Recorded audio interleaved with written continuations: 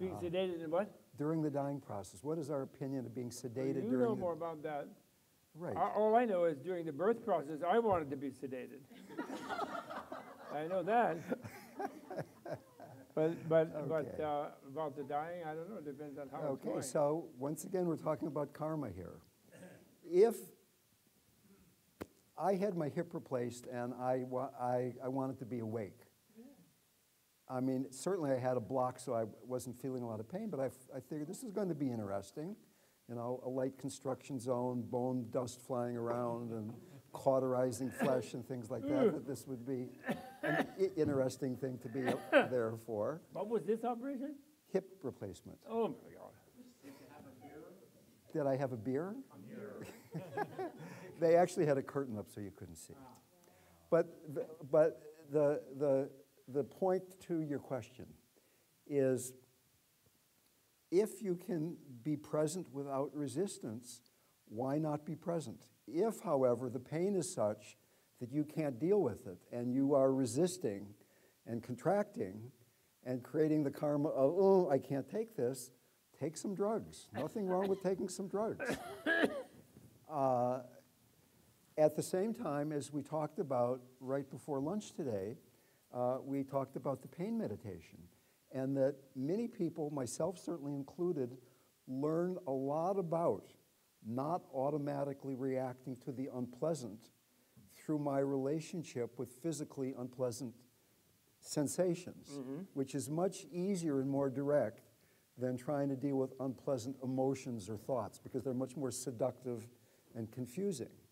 So there's a whole spectrum here of how severe the pain is, and I would encourage everyone to explore the possibility of being with unpleasant sensation and seeing if you can relax, if you can soften, if you can have an open heart. It's just an unpleasant sensation. When you're dying, it might be really super unpleasant. We don't know. And if every time something unpleasant arises, you go, I can't deal with this, you are setting yourself up for potential trouble. Okay, at the same time, if the pain is so severe, like in childbirth or whatever it might happen to be, then of course take the sedation so that you can be present as much as possible. The analgesic will allow. Let me give you just two examples. When Stan Grof was first here in America, the National Institutes of Health funded him to do an experiment where they were giving a low dose of LSD to terminal cancer patients, quote unquote, as a psychotherapeutic way of dealing with fear of pain. 100 micrograms LSD, hospital setting. And they found that this was very successful until the government decided they didn't want to be in the job of pushing psychedelics. So they cut the experiment. But what they found that really surprised them was, because to be in the experiment, you had to have quote unquote terminal cancer. It meant that a lot of these people had a lot of pain. This was back in the dark ages when hospice wasn't as good as titrating pain medication. And what they found that surprised them was that many of these people, after their psychedelic sessions, experienced a significant reduction in the need for pain medication, yet LSD has absolutely no pain-relieving properties. Ha-ha, what is that about? Well, if I think that I'm 5 feet 8 inches tall and I weigh 170 pounds and there's X amount of pain bouncing around inside of me, that can be a really big problem.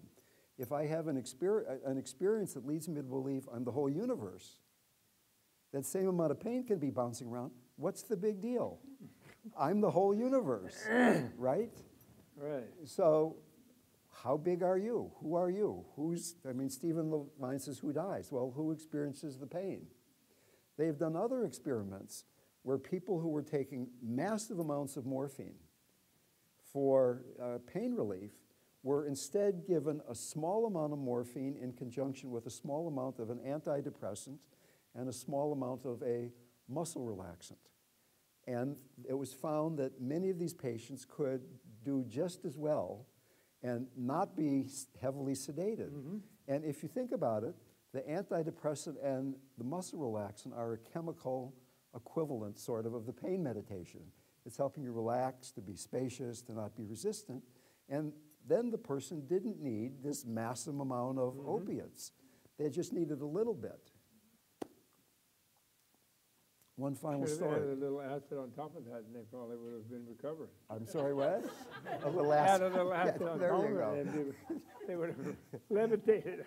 So one final little story. When I had my hip replaced, there was a half-hour period where the operative analgesic wore off, and the post-operative anesthetic had not taken effect. So for half an hour, the largest muscle of my body, my butt muscle, had been cut through, and I was in the most intense pain I could imagine. And I was in ecstasy. There was no possibility of being distracted or thinking about it. It was just me making love with the sensations. It was just like there was nothing but this red-hot pain going on. Oh. I did have the big advantage that I knew it was going to be done really soon. Oh, that's good. I got to talk to you later. Okay. Somebody had their hand up over here, Susan. And then,